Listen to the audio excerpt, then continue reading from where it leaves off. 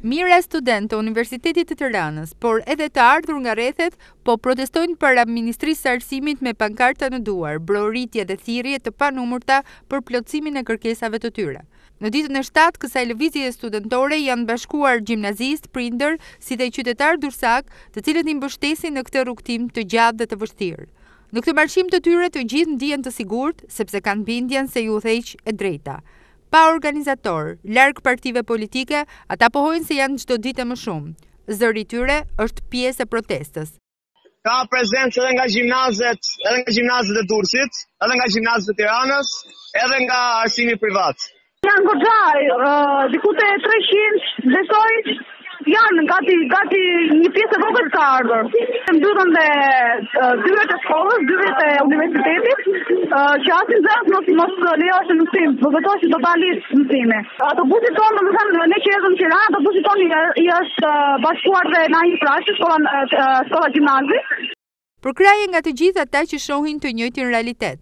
Përkraje nga qytetarët ka qenë vërtet e madhe, edhe ne kemi ndezur një dritë shprese edhe jemi optimistë për çdo gjë, edhe ju bëj thirrje gjithë qytetarëve që të ngrihen për kauzat e tyre, të lejnë partitë jashtë, sepse mas nesh duhet vinë edhe gjithë ata që kanë probleme të tjera sociale, jo vetëm për arsimin. Ndërkohë që janë të vendosur të qëndrojnë larg dialogut derisa ta ndjejnë veten të barabartë në këtë arenë. Duan të drejta tona, duan që kërkesat tona të dëgjohen, edhe në qoftë se duhet këtë taksa, ne duhet jemi të gjithë Europa, duhet shkojnë që kërkesat, ka asnjë gjë më logjike, nuk besoj se mund ketë vend për dialog siç mund thotë kryeministri, besoj se gjitha kërkesat duhet plotësohen, janë shumë thjeshta, shumë të qarta. I vetmi dialog është miratimi i kërkesës tonë, i kërkesave tona. Dhe më pas mund t'ulet të negociojë, se nuk ka asgjë për të negociuar apo për të diskutuar. Për kryeministrin e vendit kjo është e papranueshme. Ju jeni 10.000, studentët në Shqipëri janë 140.000. Ju flisni dhe s'doni të dëgjoni. Unë i dëgjoj të gjithë dhe dua të flas me ju. E kjo nuk bëhet si gjë gjës në distancë, por si produkt i punës së përbashkët me lapse letër. Shkruan ai në komunikimin e njëanshëm drejtuar studentëve.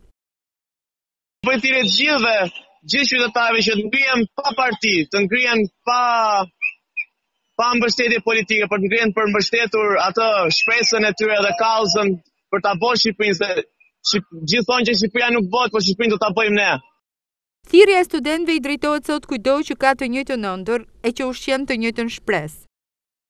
Zgjoni nga gjumi, vetëm ky është mesazhi, zgjoni nga gjumi, dhe nuk gëzohemi. Protesta e shpresës është e destinuar të vazhdojë me të njëjtën ëndër të studentëve të viteve 90 për një Shqipëri si e gjithë Europa.